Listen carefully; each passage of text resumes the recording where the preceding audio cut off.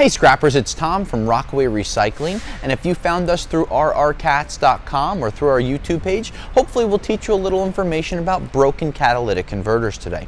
Now this is a cat that came in the mail, and when you look at one side, it's nice and clean. It doesn't look like there's any problem, but when you flip it over, you'll be able to see that all the material is broken inside.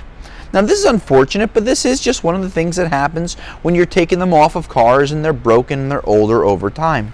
Now this customer packaged up the loose material, put it in a bag, and they sent it to us, and we were able to take it, put it into this so we can ship it out for refinement. Now when we have these cats come in and people break some of the material out, it's actually one of the worst things that you could do. A lot of the material looks so similar from an aftermarket to an original equipment manufacturer, an OEM cat, that we don't know how to pay you, so we're going to buy the material at a per pound basis. Now the material in this cat is only worth maybe 3 or 4 pounds, which means you're only looking at $10, $12, $15 depending on the market price at that time.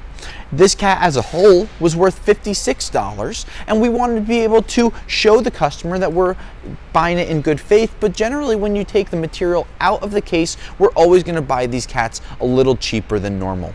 This is Tom from rrcats.com. If you have a question about your catalytic converter, feel free to email us, text us, or call us on our normal business hours, and we'll scrap you later.